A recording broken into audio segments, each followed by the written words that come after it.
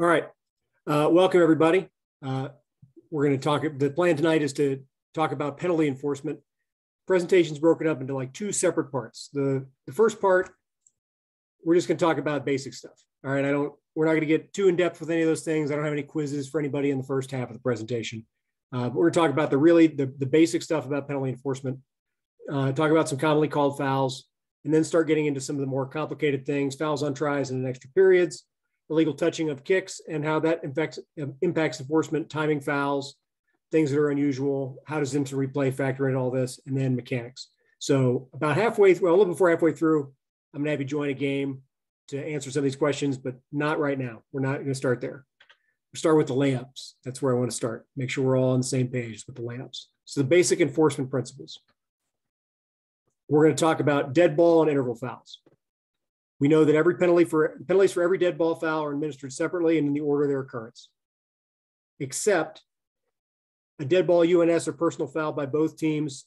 If they occur before they're both reported to the referee and none of the penalties have been completed, yardage penalties will be canceled. So one penalty by one team could offset 5 or more by the other team in this circumstance. If we've completed the penalty, we would enforce the next penalty. Our interval fouls or penalties for fouls occur between the end of the fourth period and the start of the extra period, or between possession series and an extra period, and just between extra periods. We will always enforce those from the 25-yard line to start the next possession series. So those are our interval fouls. Simple as a UNS on a coach after he doesn't get something that they wanted at the end of the fourth quarter or between the overtime series or whatever. Okay, so that's again, easy so far. So let's talk about the 4 play types. Forward pass plays. Interval between the snap and the end of the pass. Basic spot for fouls on forward pass plays is the previous spot. Know that if we have a personal foul or unsportsmanlike conduct penalty, new this year, that's why it's in yellow, UNS, against B on a forward pass play, it can be enforced to the end of the last run as long as the run ends beyond the neutral zone and there's no change of possession during the down. So if we can check both of those boxes, we will tack that on to the end of the dead ball spot. Missing one of those criteria for a team B personal foul or UNS, we have to go previous spot. So here are some examples. 2nd and 7 at A's 35 at the snap. B75 is flagged for DH against A61 at the 36-yard line. A9's pass to A81 is incomplete in the first scenario, or it's caught in the second scenario. In either case, he's tackled for a gain. He's tackled for 50 if it's caught. Well, we know if it's incomplete, the only place to enforce that penalty is the previous spot. So that's going to be a simple 1st and 10 at the 45. But because this is not a personal foul, right? Holding's not a personal foul. That also means the only enforcement spot is the previous spot. So it would be better for B in the second situation to just flat decline the penalty, take the result of the play. By contrast, if we have a face mask foul here prior to the pass, and the pass is caught and then fumbled, and the ball rolls to the B 25-yard line where it's recovered either A by the offense or B by the defense. Well, it's recovered by the offense, since it's a personal foul, they can tack that on, right? They can go half the distance to goal from the dead ball spot, and it'll be 1st and goal or 1st and 10 at the 12.5. But because we had a change of possession during the down in the second scenario where B recovered it, the only enforcement spot option is the previous spot, 15 yards, automatic first down. So everybody, I assume, is good with that. Cool. Moving right along. Like I said, I don't want to spend too much time on the layups. So let's talk about free kick plays. All right, a free kick play is just simply the interval between the time the ball is kicked on a free kick down and the end of the kick. Again, the basic spot of enforcement is the previous spot. Some exceptions to that are a foul by the kicking team during that interval can be enforced at the spot where the dead ball belongs to be, but obviously only if the dead ball belongs to be, right? If the dead ball doesn't belong to be, our only option for enforcement is the previous spot. Here are some examples. Free kick at the 35, prior to catching the kick at the 5-yard line, B42 is flagged for blocking below the waist against a kicking team player at B's 40-yard line. B9 returns the kick all the way to A's 40. Well, this is a B foul. It happened before the kick was over, and it's not one of our 2 special B fouls that have enforcement during free kicks that I'll talk about later. So that means the only enforcement option here is a re-kick with a 15-yard penalty. So all we're going to do is go back to previous spot, go 15 yards, free kick at the 50. Because I'm sure A does not want B to start 1st and 10 at A's 40. All right, here's a safety kick at the 20. A13 is flagged for kickoff for being offsides on the kick. B9 catches the kick at the 15, returns it to B's 40, where he's either tackled or he fumbles. And in the case that he fumbles, it's recovered by A. Well, if he's tackled, then B can tack that offsides on to the end of the kick. And they just move it up 5 yards, it'd be 1st and 10 for B at the 45. However, if B is not in possession at the end of the down, like they were in the second example, the only enforcement option for that OFK is the previous spot, making it a free re-kick at the 15-yard line. Clear to everybody on that as well, I hope. Cool. Scrimmage kick plays. Again, just like free kick plays, the difference here is that we start with the snap on a scrimmage kick and not when the ball is kicked. But we'll go from the snap till the kick ends. The basic spot on scrimmage kick plays depends on what the type of foul is. If it's a non-PSK foul, the basic spot of enforcement is the previous spot. If it does meet the pro scrimmage kick criteria, which I'll talk about here in a minute, then the basic enforcement spot is the post scrimmage kick spot, which is generally speaking the end of the kick. Fouls by A, just like on free kick plays, can be enforced at the spot where the dead ball belongs to be. So that is always, again, an option on the scrimmage kick play. Here are some examples. 4th and 12 at the A34. At the snap, we have a defensive hold for a pull and shoot. A14's kick is caught by B5 at the 20 and returned to the 50 before he steps out of bounds. Well, that is not a post scrimmage kick foul, specifically as we talked about. Well, it's a different meeting, but the pull and shoot here is basically the only kind of holding that we would have that would meet defensive holding criteria that we've started to talk about and how the rules have changed around that. So that's going to be simply enforced at the previous spot. And it's going to be an automatic 1st down now. So it'll be 1st and 10 for A at A's 44 in this case, because we don't meet PSK criteria. So our only option is to enforce that penalty at the previous spot. Here we have another scrimmage kick. A's snapping the ball at their own 15. We have a flag for illegal formation for 5 players in the backfield. The kick is caught at B's 40 and returned to A's 45. Well, in this case, since it's a foul by the kicking team, B's going to tack that on to the end of the kick, make it 1st and 10 at the 40. Again, I'm going to come back to post scrimmage kick foul, so remember that we're going to talk about that later. Running plays is everything else. You know, we got our forward pass plays, our free kick plays, our scrimmage kick plays. If it doesn't meet one of those criteria for those plays, it's a running play. Each separate run segment on a run play has its own basic spot. All right, and the basic spot for each of those, if the run ends behind the neutral zone, is the previous spot. If the run ends beyond the neutral zone, we're going to enforce that penalty from the end of the related run. Here are some examples of that. 3rd and 5 at A's 30. A24 takes the handoff and runs around the left end. B73 grabs and pulls his face mask at either A's 28, which is in the backfield, or B, A's 35. A24 fumbles at that spot, and the ball rolls to A's 37, where it's recovered by B62. Well, since the first run ended behind the neutral zone, right, that's where the run ended, where he fumbled. We'll go back to the previous spot and enforce that penalty 15 yards from there, making it 1st and 10 at the 45-yard line. In the second example, since the run ended beyond the neutral zone, we're going to tack that on to the spot of the fumble. So it's basically a 5-yard difference in enforcement. Another example, 2nd and 12 of B's 48. A31's running with the ball at the 40 when he fumbles. During A31's run, B61 holds, defensive holding. A74. Fumble is recovered by A81 at B's 35, and A81 is tackled at B's 32. Well, this foul occurred during the run segment that ended with the fumble at the 40, right? So the recovery in advance, they can't have both the recovery and advance and the penalty. In this particular example, it's better for A to take the enforcement of the penalty from the end of the run because it's 2 yards better than the dead ball spot.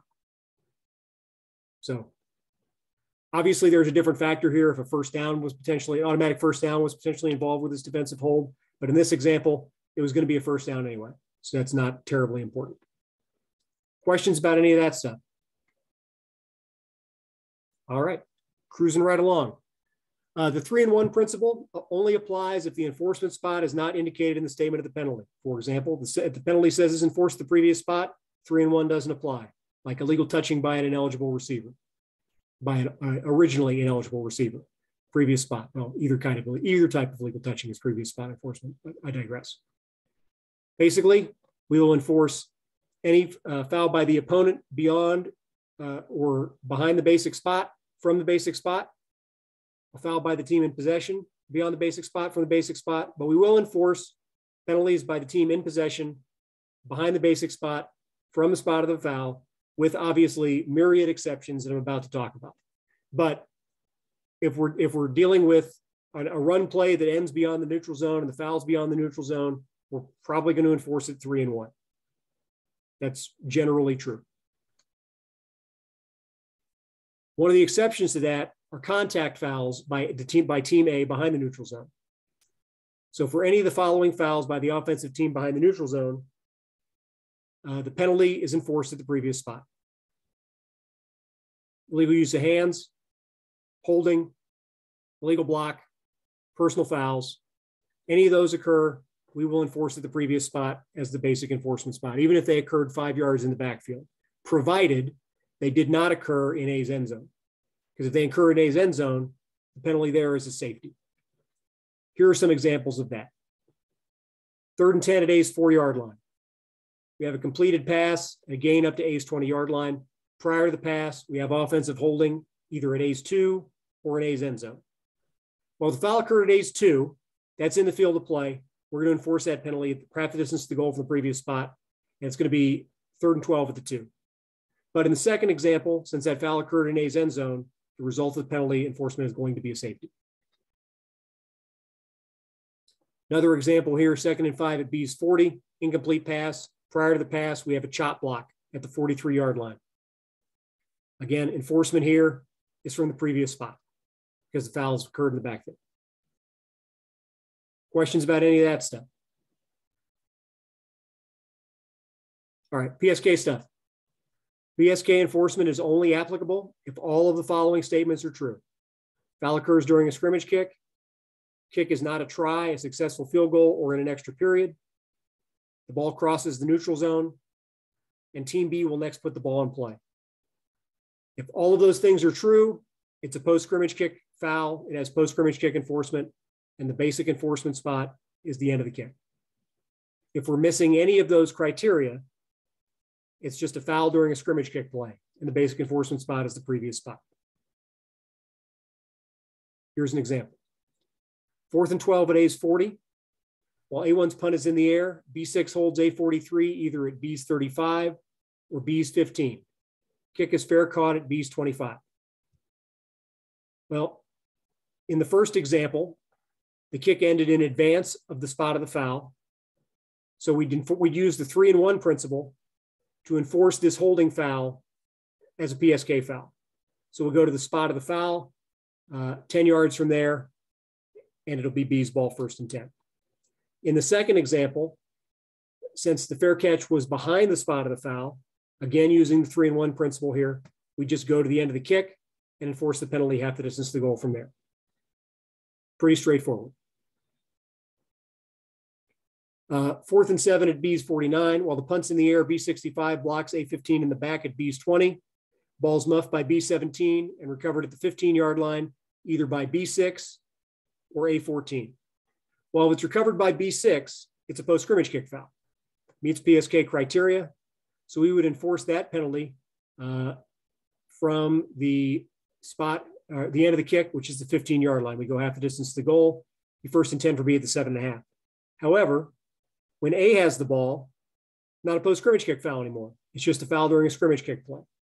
In this particular case, it's much better for A to decline the penalty to keep the ball than it is to have the penalty enforced at the previous spot, because it's a difference of about 25, 30 yards. Questions there? Cool. Here are some other commonly called fouls that don't necessarily meet any of the specific criteria we've talked about before, but they are important. DPI, Less than 15 yards from the previous spot, A's ball at the spot of the foul. More than 15 yards, A's ball 15 yards in the previous spot. Not subject to half the distance enforcement, right? We know that. So if we snap the ball anywhere between B17 and B's 2, and the penalty is beyond B's 2, it's going to be A's ball at B's 2. We have DPI. The exception to that, once we get down on either on a try at the 3 or inside B's 2 on a regular down, DPI is now half the distance. So if we're on a try down and we have DPI in the end zone, we're going to the 1.5 yard line, provided we're snapping the ball at the 3. We don't snap the ball at the 3, half the distance principle here doesn't apply. Easy example. B17 interferes with A16 and B's end zone. The ball was snapped at B's 30, B's 10, or B's 2. Well, in the first example, full 15. Going to the 15-yard B's ball, or excuse me, A's ball, 1st and 10 at B's 15. In the second example, since we snap between the 17 and the 2, we're going to the 2. And then third example, half the distance, automatic first down in all cases. Kick catch interference. For almost all kick catch interference fouls, 15 yards from the spot of the foul, B keeps the ball. If we have kick catch interference on a free kick play against a player who is signaled for a fair catch behind B's 25-yard line, we basically award them the fair catch and put the ball at 25 and then enforce the penalty. So in that case, we'd go to the 40-yard line. KCI behind the goal line, it's a touchback plus 15 yards. So on a free kick, we'd go 25 and then 15 more yards, although I'd be impressed by the guy who was able to commit kick catch interference against his opponent on the end zone on a free kick. He's probably pretty fast. I want him to have the ball a lot. But on a punt play, that happens. It's touchback plus 15. Fouls during or after a touchdown, field goal, or try. If it's a foul by the non-scoring team and it's a personal foul or an unsportsmanlike conduct penalty, that penalty can be enforced on the try or the kickoff at the offended team's option. 5 and 10 yard penalties are declined by rule unless illegal touching of the kick makes enforcement possible. Talk about some illegal touching stuff here in a few minutes. I talked about DPI on tries or on or inside B's 3, so I'm not going to hit that again other than say it's half the distance. If we have a foul after the try, but before they're ready for play on the try, or we have a live ball foul enforced as a dead ball foul on the touchdown play, those penalties can still be enforced on either the try or the kickoff at the offended team's option. If the field goal is successful, they can either cancel the score or enforce at the previous spot, or they can accept the score and have a personal foul or UNS enforced at the succeeding spot, but not a 5 or 10 yard penalty. So it's just DOF on a successful field goal. It's either 3 points and no enforcement, or no points and 5 yards in the previous spot. Again, live enforced is dead or dead ball fouls after the field goal, go to the succeeding spot. I have not had this happen to me in a game, but it's had to happen someplace. If there are any series of penalties that occur that would place either team's free kick line behind their own 5 yard line, they are enforced at the next succeeding spot following the kickoff.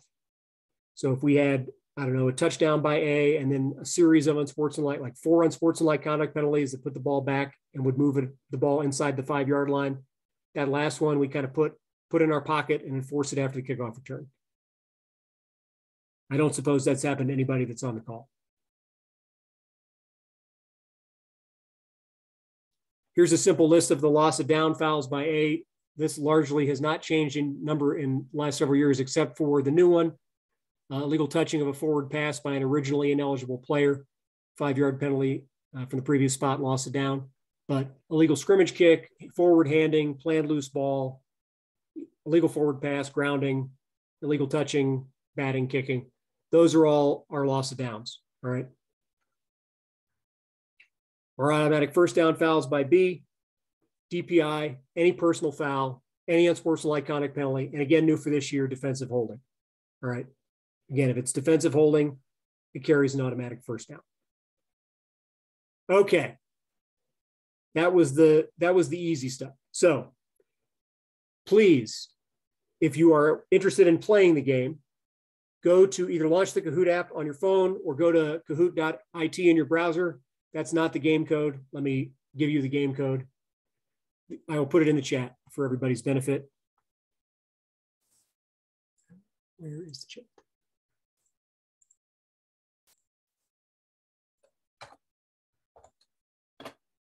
The game code is 3272044. So I'll wait a few minutes for people to jump on if they're going to jump on. Again, 3272044. As an added incentive for you to play and do well in this, the winner of this game will receive a drink on my behalf the next time we see each other. So I'm really rooting for those of you who I've either never met or will not see in person.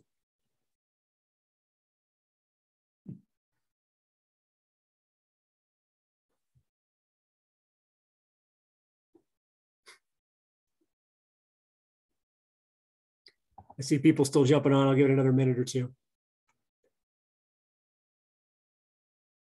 So unlike other Kahoots where you're gonna have plenty of time to answer these questions. You're gonna see the question, you're gonna see all the answers, and then I'm gonna say go, and you get like 10 seconds after that to make your choice. So not always smart of you to put your name in here as part of the game where I don't know who you are, because then I have plausible deniability as to who it is that actually won the cocktail. Stan's probably just going to claim it anyway. Stan's here, and I got no idea what you're talking about. It's okay. I mean, it's fine. I got the penalty stuff, but this Kahoot stuff is... That's fine. Don't worry about it, Stan. We're all good. I'm not. No problem. Okay. So let's start with fouls on tries and in extra periods. So prior to a change of possession, during a try or in extra periods, foul by A is enforced as any other play with a replay of the down, except that if A commits a loss of down foul, the try just fails. No carryover enforcement, the try just fails if it's a loss of down foul. If it's a foul by B, we would enforce it as in any other play. But personal fouls and unsportsmanlike fouls can be enforced on the try, the kickoff, or the succeeding spot in extra periods. But that depends a lot on the situation. Specifically, off the top of my head, I didn't make all the right notes in this. Yeah. In most cases, that is true. If I think of a case where it's not true, off the top of my head, I will let you. So here's the first question. I'm about to start the game.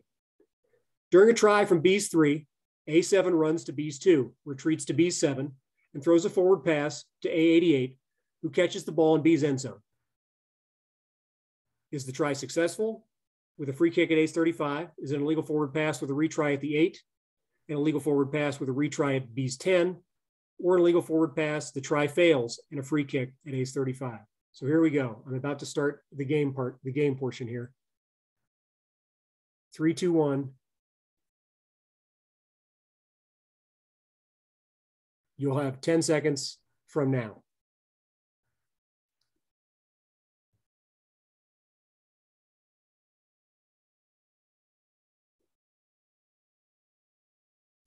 All right, most of you got it right. Simply put, there's a loss of down foul here because it's an illegal forward pass. Therefore, the try just fails with no carryover enforcement. Question number 2. During a try from B's 3, A22 takes the handoff and runs through the B gap on the right side of the formation and crosses B's goal line. A74 is flagged for holding at B's 1. Try successful with a free kick at the 35, retry at B's 11, retry at B's 13, or try fails, free kick at A's 35.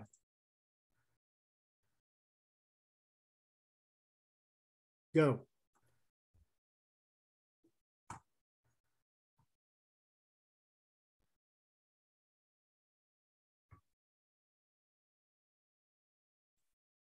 Right.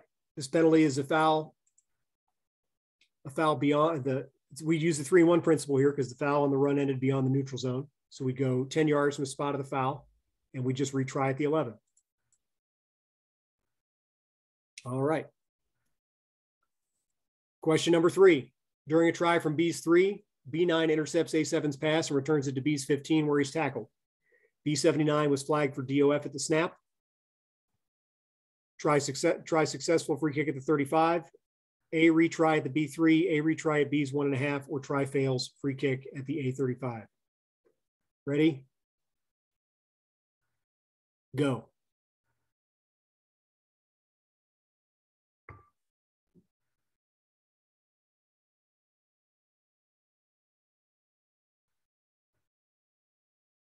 Right. This is a foul simultaneous with the snap, so our enforcement spot is the previous spot. We'll reinforce that penalty, and we'll roll from there with a replay of the down. During a try from B's 3, A22 runs the ball into B's end zone. During the run, B92 grabs and twists his face mask.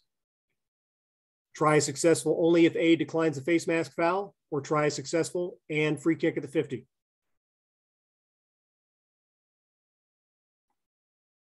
Go.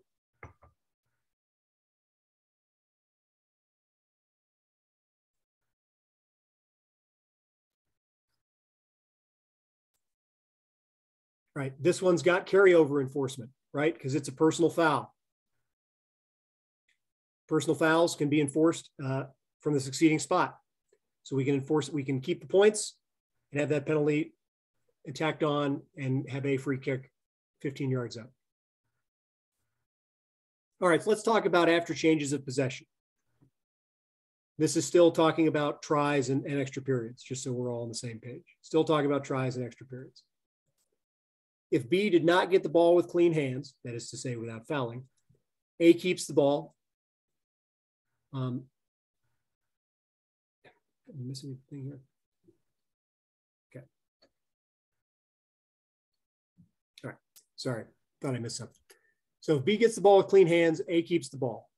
If A fouled before or after B's gaining possession, then the fouls will just offset at the previous spot, right? So B gets the ball, they'd already fouled. A fouls at any point during the down. Those are just going to offset. We'll replay the down at the previous spot.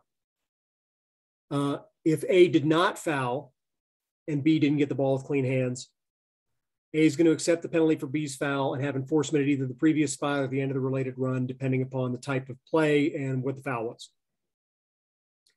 If B did get the ball with clean hands, then we just won't repeat the down, right? The down will not be repeated. Any foul by the scoring team cancels the score, and the penalty is declined by rule unless it's an unsportsmanlike conduct foul or a flagrant personal foul. So not just a personal foul, but something that raises to the level that we would have to throw somebody out of the game for it. All right. So just grabbing and tackling a guy by the face mask or clipping somebody is not enough for us to have carryover enforcement if B got the ball with clean hands on a try or an extra periods. Offsetting fouls will cancel at the succeeding spot unless one of the two teams committed a flagrant personal foul or unsportsmanlike conduct penalty, in which case there's still no score, but we would enforce that penalty at the succeeding spot. Does that make sense? So let's say we had, I'm probably jumping all over my own examples, but let's say we had DOF, or not DOF's a bad example. Let's say we had an interception during the return. We have holding by the return team, and then A decides that they're going to target somebody, decides to go crowd of the helmet targeting against the ball carrier. Even if B were to return that all the way for 2 points or for the touchdown in extra periods, the score would go away, but the holding would also not be enforced, but the targeting would still be enforced at the succeeding spot. So let's talk about some play examples. During a try from B's 3, A7's pass is intercepted by B6 in B's end zone. He throws a pass to B7, who catches the ball at B's 1 and runs it into A's end zone. A retry at the 3, A retry at the 1.5. B's illegal forward pass foul means the try fails and no one scores, free kick at the 35. Or B's illegal forward pass foul results in a 1-point safety for A, free kick at the 35. Ready? Go.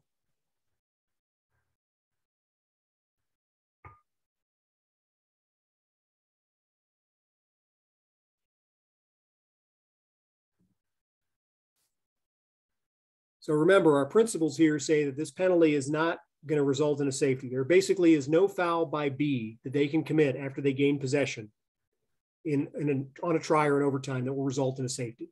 The only enforcement option for the foul is if it's a personal foul or flagrant personal foul or UNS would be from the succeeding spot. In this case, B got the ball with clean hands. So all that happens is the try fails and we move on. All right. First series of the first extra period. 2nd and 10 at B's 25. A7's pass is intercepted by B16 at B's 5. During the return, B75 is flagged for blindside block at B's 20. B16 fumbles the ball at the 30, and the fumble is recovered by A17, who returns the fumble to B's 5. First and goal for A at B's 2.5. First and 10 for A at B's 12.5. First and 10 for B at A's 25, or first and 10 for B at A's 40.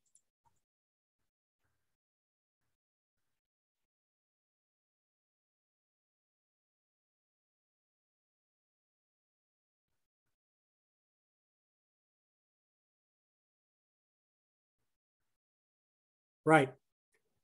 So it's a blindside block.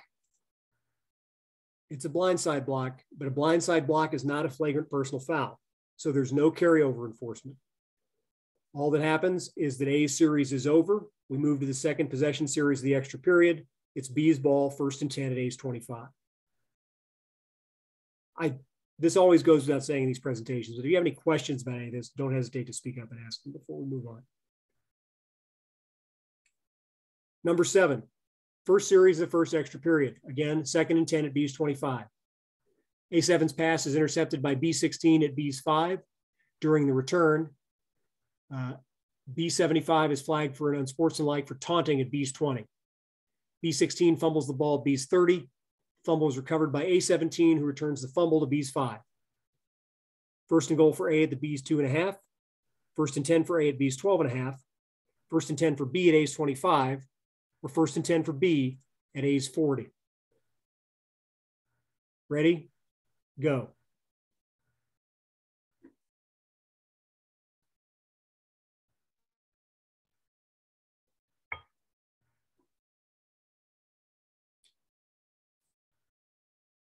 All right. So this, since it's an unsportsmanlike conduct penalty, can be carried over in enforcement. But B got the ball with clean hands. Even though A got the ball back, B possessed the ball with clean hands, which means that unless A scores on this play, their possession series is over. So B's going to get the ball with a new series. The penalty for the UNS is going to be enforced at the succeeding spot, which to start B's possession series in the extra period, it's going to be first and 10 at the 40. All right, number 8. First series of first extra period, again, 2nd and 10 at B's 25. A has 5 players in the backfield at the snap. A7's pass is intercepted by B16 at B's 5. During the return, B75 is flagged for taunting at B's 20. B16 fumbles the ball at B's 30, and the fumble is recovered by A17, who returns the fumble to B's 5. A first and goal at B 2.5, A first and 10 at B 12.5, B first and 10 at A's 25, or B first and 10 at A's 40.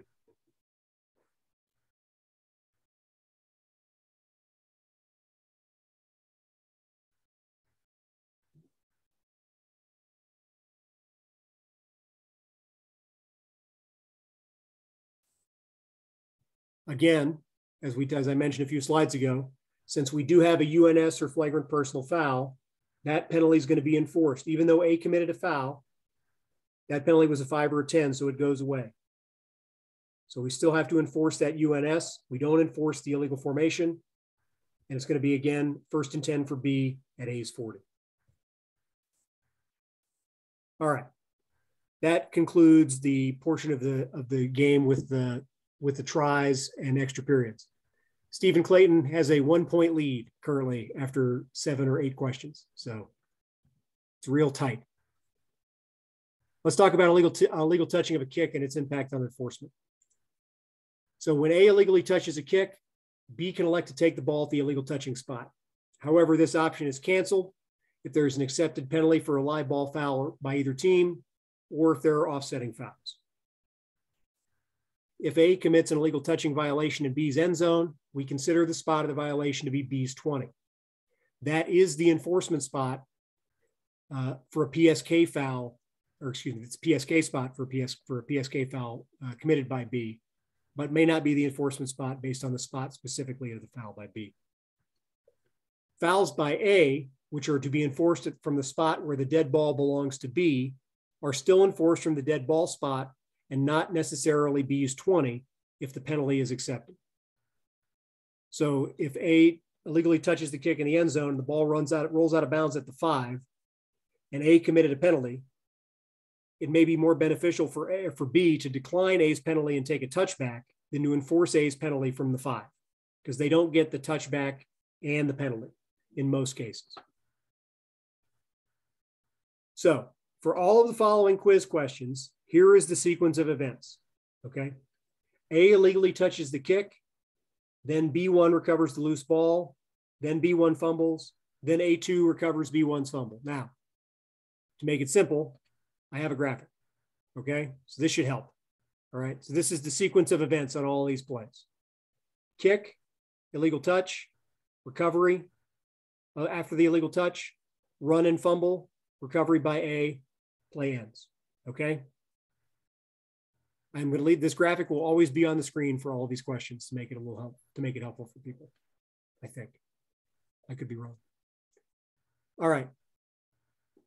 So let's say there's a foul in the segment which follows the illegal touching but precedes the recovery of the loose ball. Okay. If it's a personal, and you'll see this chart recurs as well. A can keep a touchdown and have the penalty for a personal foul enforced on either the try or the kickoff. Okay. A 5 or 10-yard penalty by B can still be enforced at the previous spot, however, due to illegal touching. All right. Because in the same, again, all these plays have the same sequence: kick, illegal touch, recovery by B, fumble by B, recovery by A, play ends. So when I'm talking about that, I'm using that graphic as the whole thing. So as you can see here, if there's a personal foul by B and A2 scores a touchdown, A keeps the touchdown and can have carryover enforcement on the try or kickoff. I have this on a sheet of paper that I will share with everybody on the call and put it in the comments on the YouTube video too to make it easy for people. So if you'll hold tight, I will put it in the chat later. If, however, A2 is stopped short of B's goal line and there's a personal foul by B, A can keep the ball, but the only way to keep the ball is to enforce the penalty at the previous spot. Because if they decline the penalty and there was no penalty, then B could take the ball at the spot of illegal touching and A wouldn't keep the ball. If it's just a holding by B during the kick, either B can take the ball and A2 scores a touchdown. It could be B's ball at the touching spot, but it's much more likely going to be A's ball with the penalty enforced at the previous spot. And the same principle would apply if A2 doesn't score.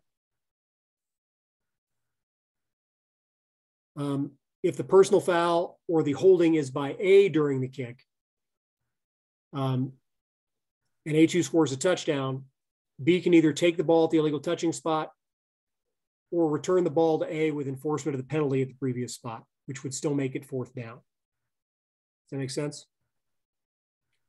If A2 doesn't score, B again could take the ball at the illegal touching spot or could have the penalty enforced the previous spot, making it A's ball again, still 4th down. Clear? You know, if we have a, let's say we have a block below the waist against the kicking team, right? And A illegally touches the kick and B recovers and then they fumble and A recovers. Well, B is not in possession at the end of the down, right? So that means it's not a post-scrimmage kick foul. It can't be a post-scrimmage kick foul. So at that point, the only enforcement option is the previous spot. Now, if we do that, it's still going to be A's ball, but it's still going to be 4th down or whatever down they kicked on if they didn't kick on 4th down. It may be better for B to just take the ball at the spot of illegal touch, but that's the choice B gets. Okay. In these examples, the foul is now in the segment after B1 has recovered the kick and prior to B1's fumble. Okay. So here, if there's a personal foul during B1's run and A2 happens to get the ball back and score a touchdown, again, they keep the touchdown. They can have the personal foul enforced on the try or the kickoff.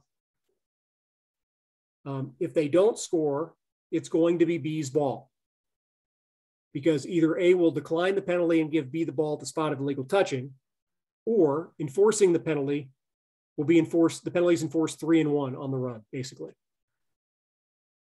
But there's no way A is going to get the ball there.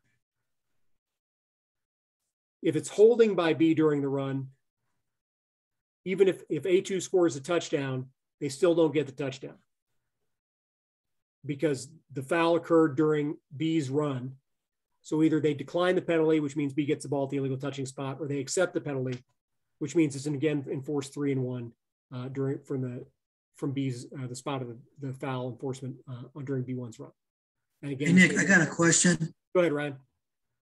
On that A2 scored touchdown, they can still keep the touchdown and be penalized afterwards on the try or the kickoff?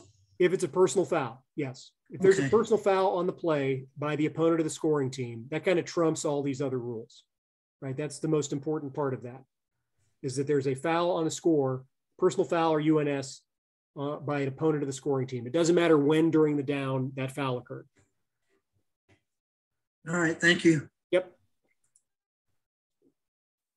All right, and Nick, this is Yep. Stan. What did you say about the hold? What was the next play? You said like if A held on it? Not if A held, if B held. If B held, right? B held. If B holds during B All right, run, well, go ahead. yeah. Well, my question was going to be, well, what was your answer? And then I'll tell you my question. That other question came in a little too quick, so I sort of missed the play here. Instead of a personal foul, If it's just a hold, is your question, right? it's going to be just a hold, and isn't a hold declined by rule on a scoring play? Well, because there's illegal touching, there are options for enforcement. You sure about that? They I'm change- not. That's why I'm asking. You know, I'm thinking about that. Because it's not a personal foul, and it's a foul by the non-scoring team. And I always thought those were declined by rule.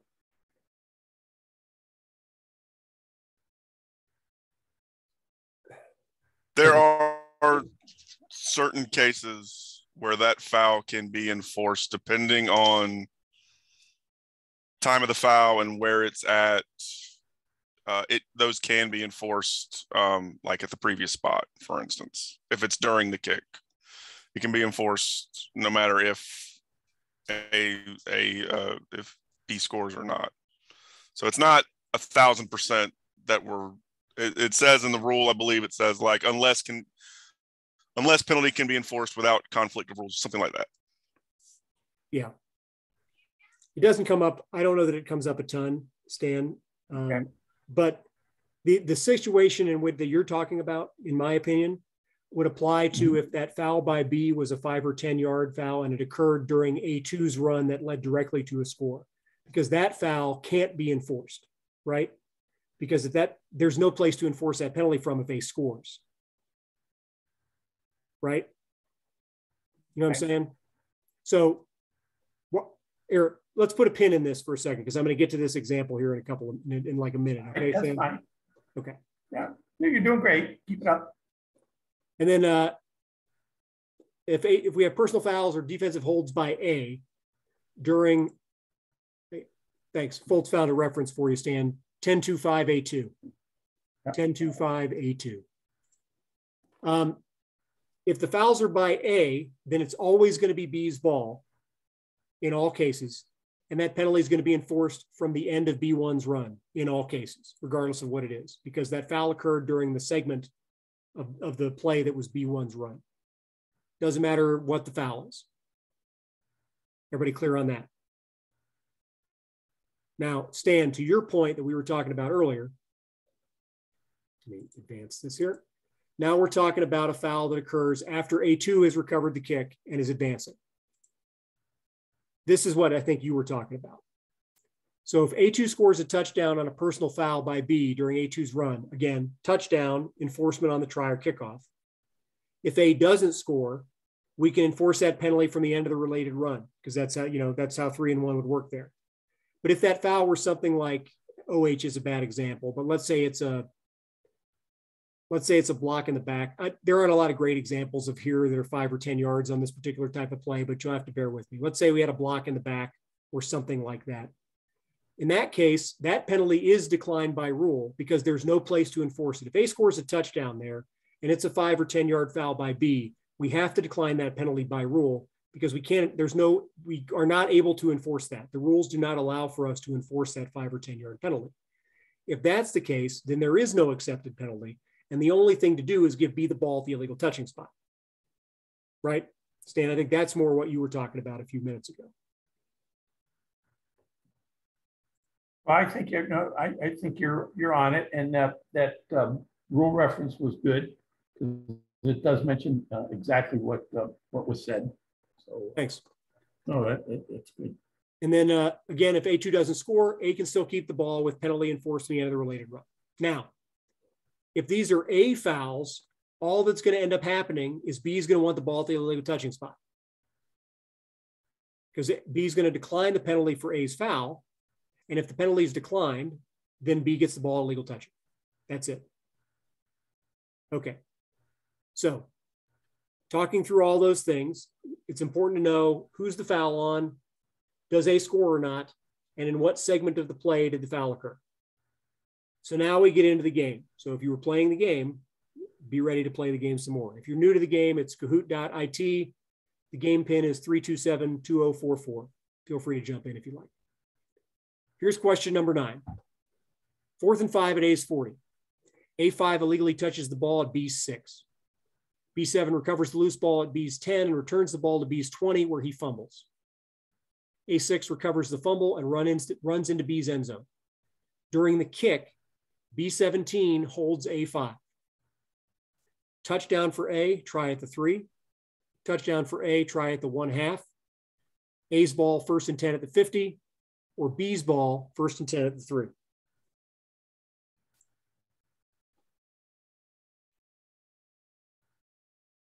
Ready, go.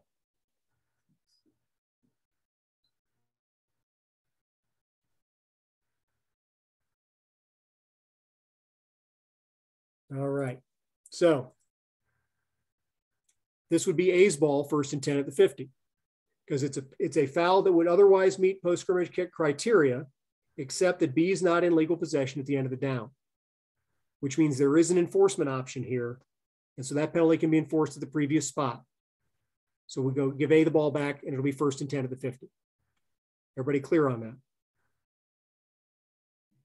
And they won't accept the touchdown. Pardon? They won't accept the touchdown if they scored. They can't accept the touchdown because this isn't a personal foul.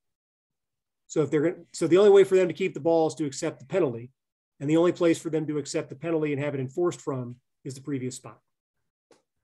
Okay, thank you. Because they'd have to decline the penalty to make it a touchdown. If they decline the penalty, B gets the ball at the spot of first touch or illegal touching. Excuse me. Okay, question number 10. 4th and 5 at A's 40. A5 illegally touches the ball at B's 6. B7 recovers the loose ball at B's 10 and returns the ball to B's 20 where he fumbles. A6 recovers the fumble and runs into B's end zone. During the kick, B17 clips A5. Touchdown, B's ball at the 6, B's ball at the 5, B's ball at the 3.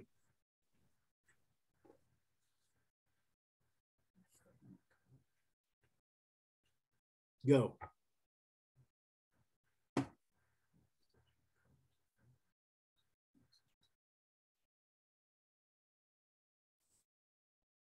Touchdown. This clipping's a personal foul. Therefore, it can be enforced, right? A can keep the points and have the penalty enforced. So this is a touchdown with enforcement on the try or the kickoff. Question 11. 4th and 5 at A's 40. A5 illegally touches the ball at B's 6. B7 recovers the loose ball at B's 10, returns the ball to B's 20 where he fumbles. A6 recovers the fumble and runs into B's end zone. During B7's run, A5 trips B5. Touchdown, B's ball at the 20, B's ball at the 6, B's ball at the 35. Those are your choices. Go.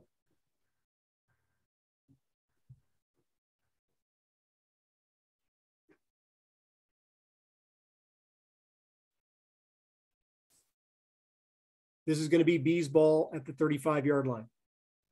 It's a foul by A. It occurred during the part of this kick, this kick return that is the run play. So its basic enforcement spot is the end of the related run, which is the spot of the fumble. B will keep the ball after enforcement. Okay, moving on.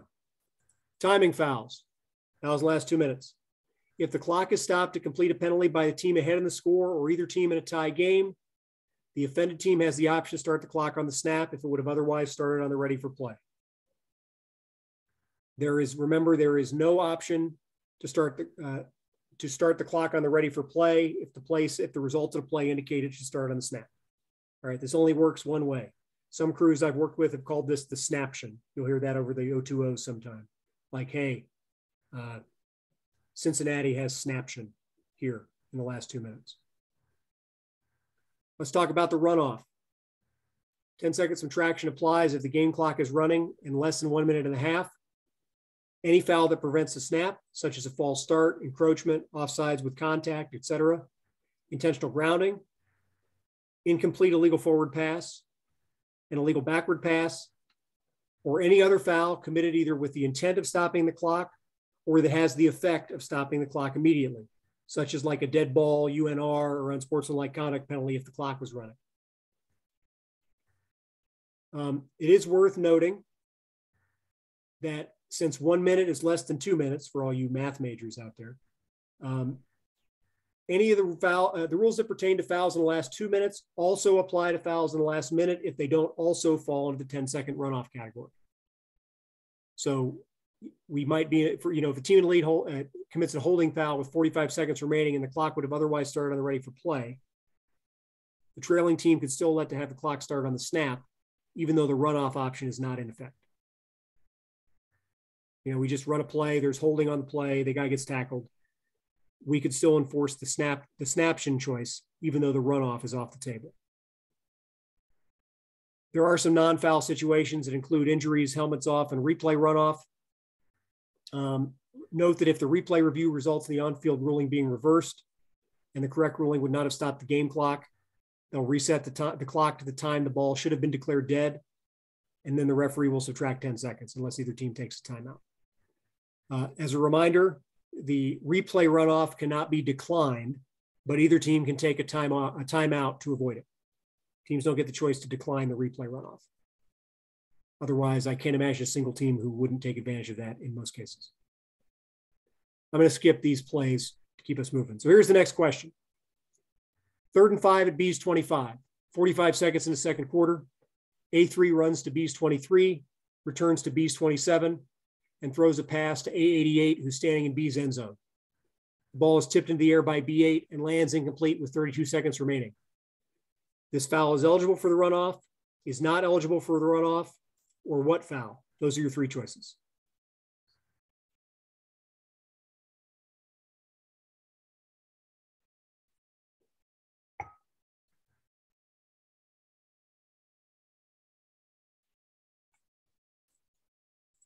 This foul is eligible for the runoff. Why is it eligible for the runoff? Because it's an illegal forward pass and it was incomplete. Right? It doesn't have to be immediately incomplete. It just happens to be incomplete. It's a legal forward pass and it's incomplete. Number 13, 3rd and 5 at B's 25, 45 seconds in the second quarter. A3 runs to B's 23 where he's tackled with 38 seconds remaining.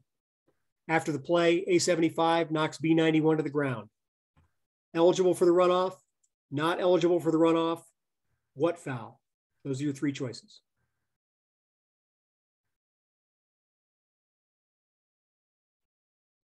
Again, we are eligible for the runoff. This UNR stopped the running clock in the last minute. It has that effect, so we are eligible to enforce the runoff here. 3rd and 5 at B's 25, 45 seconds remaining in the second quarter. A3 runs to B's 19 where he's tackled with 36 seconds remaining. After the play, A75 knocks B91 to the ground.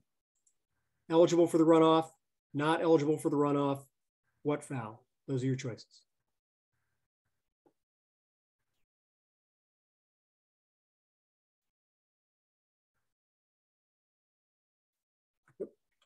This foul is not subject to the runoff. Why is this foul not subject to the runoff, Julie? Because we stopped for a first down. Bingo. We stopped the clock already for a first down. So we do not have the option for the runoff. The clock was not otherwise running. Hey, Nick, and if you're going to go over this, then just go over it when you go over it. But if we have a injury or a helmet off on the same team that commits a penalty that causes the clock to stop, but we have the 10-second runoff for that, correct? So if A gets hurt and A throws an incomplete illegal forward pass, the 10-second is eligible, correct? This is the part of this that I think is correct, but I hate this stuff because I don't think the rule was written particularly clearly when they put all that stuff together. I believe I agree. Blandino said no. It's got to be clean, is what the Blandino said last year, and it was on the CFO test. To, though, when Dean says that, I think that's only replay runoffs. Blandino put out a memo that said if more than one thing happens, there is no eligibility for a 10-second runoff. Okay. Correct. All right. So even if it's on both teams. You mean the same team? You're talking about the same team, right, Richard? Yeah. Same team. A helmet same off. Team. If it's same, A gets helmet off. A throws it out of bounds, and A throws an illegal forward pass, incomplete. No runoff. No runoff. No runoff. I don't know why, but that is what Blandino came out with in the statement last fall. I also agree with Nick. This is in previous years. This is really, really, really poorly worded. Yes, doesn't make any sense. It does not. It doesn't. Not one bit. Yeah. So, but if we have 3 helmets off and that's it by A, that's still a runoff because they're all the same type. Or if we have 3 fouls that are all runoff fouls, then we can because it's clean. So that's how he described it. Not saying I agree with it, but that's what he came out with. Yeah. Okay. I do recall that now that everybody's brought it up. So thank you. That's why we're all here for that. So if there are more than one category, if we check off more than one category here, there is no eligibility for a runoff. That should be the takeaway. We have a helmet off and a foul, helmet off and an injury. Same team. Go ahead, Richard. What are you gonna say? So if I'm on A and I see my quarterback run past the line of scrimmage and throw a forward pass, I should immediately rip my helmet off and throw it to the ground so they can all see that, but not participate in the play anymore. So now I'm not eligible for the 10-second runoff. They are Scholar. So yeah. I mean, maybe that could happen. The likelihood of that happening maybe in the Ivy League. No. I know. It's. I would say it's pretty nil that happens in the heat of the moment. But better chance of a guy all of a sudden cramping up and going down for an injury after he sees something, right? Yeah. The whole feigning injury stuff. Yeah. But good conversation. Hopefully they fix it. I hope so too. Nobody ever asked me these questions. All right. Let's talk about a few other unusual enforcement situations. Illegal wedge formation. 15 yards from the spot on a free kick. 15 yards from the spot of the foul or 15 yards from the dead ball spot, whichever is worse for the kicking team. Okay, but this is not a foul that has previous spot enforcement. We will not re-kick this. If A is in possession at the end of the down, they would just decline the penalty. An illegal scrimmage kick causes the ball to become dead. If I carry the ball beyond the neutral zone and kick it, the ball's dead. Includes the scrimmage kick from beyond or the return kick, 5-yard penalties in both cases, but a scrimmage kick beyond the neutral zone is also a loss of down and is always enforced the previous spot, even if I ran 15 yards downfield and illegally kicked the ball. Illegal block after a fair catch signal. On a free kick, this is new again, reduced to 10 yards unless there's also a personal foul here. But on a free kick, it is 10 yards from the spot of the foul. Of note, if this foul occurs, it would have to, by definition, occur during the kick. But again, this does not have previous spot enforcement. This has enforcement from the spot of the foul. The clean hands principle, basically, if the team in final possession hasn't fouled before gaining possession, they can decline their opponent's fouls and keep the ball, except for personal fouls and UNSs on touchdown plays, as we brought up a few scenarios ago. If the team that commits a personal foul or UNS then turns the ball over and their opponent scores, the opponent can have the personal foul or UNS enforced on the try or kickoff and still keep the touchdown. They don't have to decline the penalty in that case. They'd have to decline a hold prior to the change of possession, but they would not have to decline a personal foul. So here's an example. 2nd and 6 at A's 40. A1's pass is intercepted by B7 at B's 45, a return for a touchdown. Prior to the interception, A65 holds B71 at A's 38, and during the return, B7 taunts A81 at A's 5. These fouls have to offset, and A gets the ball back. These fouls cancel at the succeeding spot, touchdown for B, B 1st and 10 at A's 20, or touchdown for B, UNS taunting and forced on the try or kickoff at A's option. Those are your choices.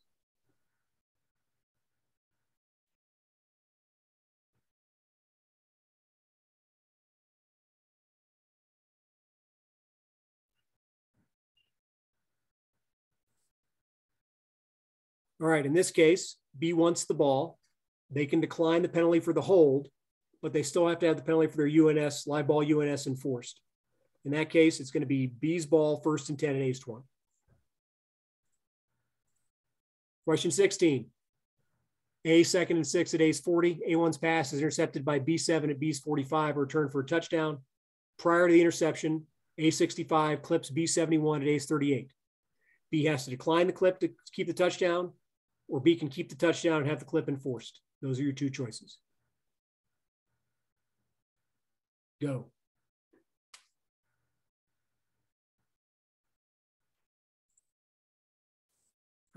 That is right. This is a personal foul. So B can keep the touchdown and have the clipping enforced. If they had been tackled at the 1, they'd have to decline the clipping to keep the ball. Football rules are weird sometimes. All right, let's talk a little bit about instant replay and enforcement. Here's the list of fouls that replay can create on their own. Illegal forward pass or forward handoff. This includes if they have to reverse an on-field ruling of a backward pass. Player beyond the neutral zone when kicking the ball, blocking on a free kick before A is eligible to touch the ball. I would note here that if B is in possession at the end of the down, replay is not going to stop the game unless there's a coach's challenge for this.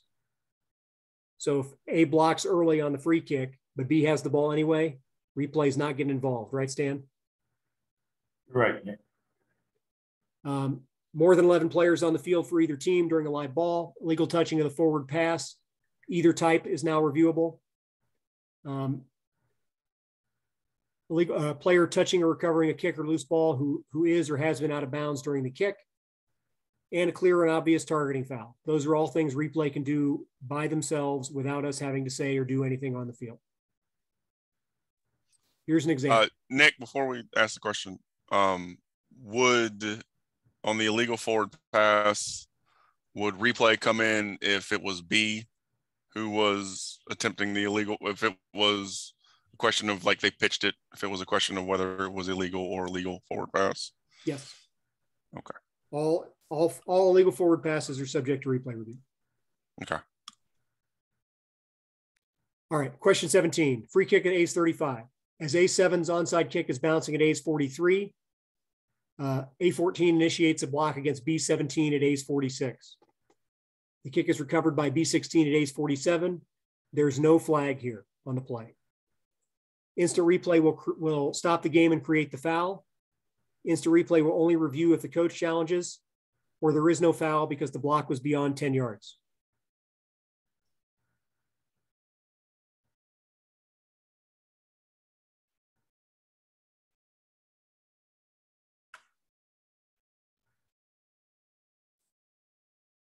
As stated, the block is illegal because it was a block before A was eligible to touch the kick, but since B has the ball, replay is not going to stop the game unless there's a challenge. Question 18, 3rd and 6 at B's 40.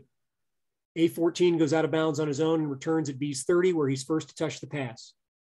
Prior to his touching the pass, B8 contacts him early, and the field judge throws a flag for DPI as the pass falls incomplete.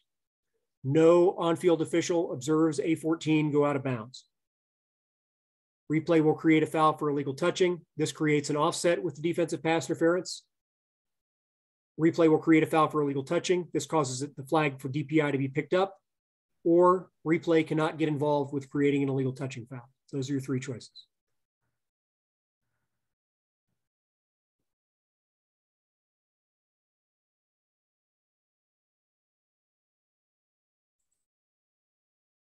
So in this case, replay will pick up or will create the foul for illegal touching. That will cause the flag to be picked up because that player is ineligible and can be legally interfered with. Now, I will say if this had been a flag for DPI with targeting, the DPI part would be off, but the targeting could still be on. But just a regular PI would not be enforced. All right, fouls replay can create based on the referee's announcement. Ineligible downfield OPI DPI, assuming that the announcement by the referee indicates there's no foul due to the pass being touched behind the line or tipped. Replay can also pull the on-field officials off of those fouls if they can prove touching or tip pass. But they're not going to do that, and correct me if I'm wrong here, Jay, they're not going to do that unless if the touching is in the vicinity of the foul. It'd have to be way away from that, like near the line, correct? Like That's correct. I throw a flag for DPI and the pass was touched 2 yards in front of that, you're not going to get involved with it. But if that pass were touched by a defensive lineman or something at the line of scrimmage, you'd pull us off of that. Yeah, the defender who's creating the DPI doesn't get to touch the ball to take him off it. Thank you. Running into or roughing the kicker. If the announcement indicates no foul due to the kick being touched or blocked near the kicker, and replay can prove that it wasn't, we can put the foul on. Grounding. If the announcement indicates there's not a foul for grounding due to fumble, replay could then say, actually, it's a forward pass. And that makes it grounding because you said there was no foul for grounding because it was a fumble. I will say here, replay can also review the spot of a called grounding if it's close to the goal line and there's a safety potential. But they can't otherwise review the spot of a foul, which is called on the field. That doesn't mean that they can't use their O2Os to indicate where the spot of the foul was, but that's not a replay stoppage. That's just helping your crew out. I would also suggest this list is not total. I would suggest, and Matty Ice, you can correct me if I'm wrong here, but basically, if the announcement on the field indicates that there would have been a foul if not for X reviewable aspect, and you can prove the reviewable aspect, we could put the flag down, right? Yes. So if you were on the call a couple of weeks ago when I showed that pass, that play from the game with the pass fumble, and then the lineman tried to catch it and then the ball went out of bounds. If we had announced there's no foul for illegal touching of the pass because it was a fumble, and replay could have proved that that was in fact a pass, we could have made that foul. We could have put that foul in the game. Replay wouldn't have created that foul necessarily. They would have just reversed the aspect of the play that made that a foul. So here are some examples. I think these are the last three questions. 2nd and 11 at B16. As A11 scrambles in the backfield, multiple ineligible linemen drift 4 or more yards downfield. A11 completes a pass at the A20 or to A24 at B's 15, who runs to B's 4. After the umpire's flag is picked up, the referee announces there is no foul for an eligible player downfield because the pass was caught behind the line of scrimmage. Replay can create an IDP based on the referee's announcement. Replay can create the IDP without the referee's announcement. There is no IDP because the pass was caught within a yard of the line of scrimmage, or replay can't get involved at all with any ineligible downfield.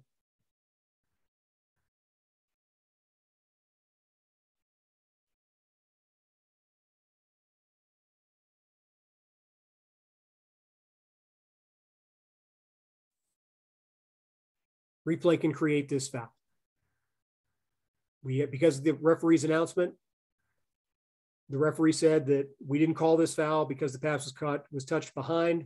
That's not true. Replay can prove that. We can put the flag down. 3rd and 12 at B's 40. As A7 is going to the ground at B's 49, the ball comes free from his hand. It is recovered by A75 at B's 41, who runs to 25 before being tackled. The referee makes no announcement. Replay indicates that A7's hand was moving forward when the ball came out, and since there were no eligible receivers in the area, intentional grounding is the correct ruling. Replay can create grounding.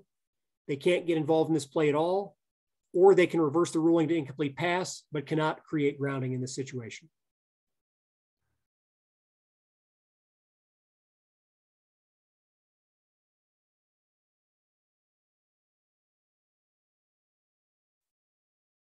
So here, all replay can do is say, hey, that's not a fumble, that's a pass and it's incomplete. But since there was no announcement that said that we didn't call grounding because it was a fumble, that's all replay can do. We can't make this ING. All right. The last question here. 4th and 4 at A's 35 as A8 punts the ball, B97 crashes into him. The referee gives the tip signal to indicate that B97 contacted the ball. B19 fair catches the kick, which came out wobbly off of A8's foot at B's 45. The referee announces that there is no foul for roughing the kicker since the kick was touched. The replays indicate that the ball was not touched.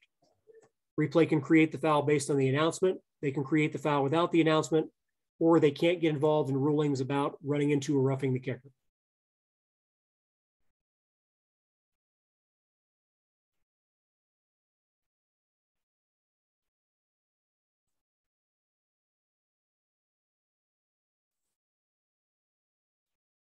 So this is a situation that replay can get involved with and create the foul. All right, let's talk about some quick mechanic stuff and then we'll wrap it up for the evening. Calling official, when you got a flag down, if you're the only flag, give a prelim unless there are multiple flags down. Move your flags to the right spot. If there are multiple flags for the same foul, put all the flags in the same spot before you do anything. If enforcement is obvious, just offending player's number after the signal, let the referee earn their money by flipping their mic on and looking nice for television. Referees, no prelim if enforcement's obvious, just move to announcement. If the option's required, quick prelim, use your wing officials, either deeps or short wings, talk to the offended coach, get the choice. There's usually no need to confer with the center judge or umpire in a crew of 7 on enforcement of the penalty. Center judges in crews of 8 or umpires in crews of 7 has the primary responsibility for marking off all penalties, and make sure you know enough about enforcement so we can enforce them with as minimal involvement from the referee as possible. Line of scrimmage officials, if you're with the chains, you walk off with whichever official is physically enforcing the penalty, whether that's the center judge in 8 or the umpire in 7. Whoever's opposite the chains holds the spot until that official and the other wing have walked it off.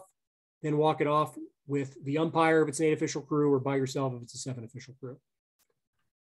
Umpires in crew of 8s and crews of 8, you walk it off with the press box wing to make sure enforcement is correct. Deep officials, I don't know, make sure everybody else is doing the right thing. You know, what you normally do in place. Make sure you got the clock status. That's all I got, except I do want to announce congratulations to our big game winner, and lucky me, because I probably am never going to have to buy this guy a drink, Richard Chadwell. And I can only assume that that's Foltz in second place, based on my knowledge of nicknames. So I know we went a little long tonight, but I wanted to try to get all the penalty enforcement stuff in as a refresher for everybody before we go into the CFO and your various clinic tests. As I pointed out, my plan is probably to do CFO test reviews the week after the 4th of July, not the week of the 4th of July, because I have my clinic travel and then I've got some family travel planned. I will get those dates out as soon as I can, but that will be our next meeting. We'll probably go back-to-back nights just to try to get all the questions out before the test comes due. I expect the test will be out here next week. I think that's what they announced. When I get the PDF copy, I will send it out to everybody so you can start working on it so we can kind of knock things out during our calls.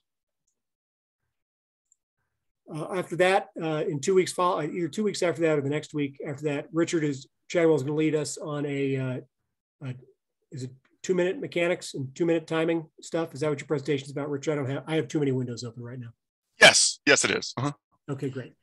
So we kind of last 2-minute stuff. Great. So we have that to look forward to. Obviously, we're still looking for people who are interested in presenting down the road past that.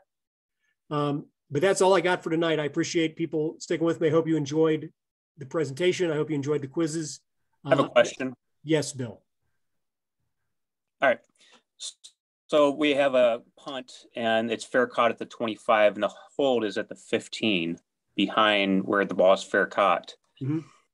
It isn't all PSK on fair catches where that ball is caught. because the post scrimmage kick spot is where that spot is possessed. So that is the post scrimmage kick spot, but the penalty is still enforced 3-1 with that fair catch spot that you referred to as the basic spot. And since in this case the foul is behind the basic spot, we would still go to the spot of the foul half the distance to the goal.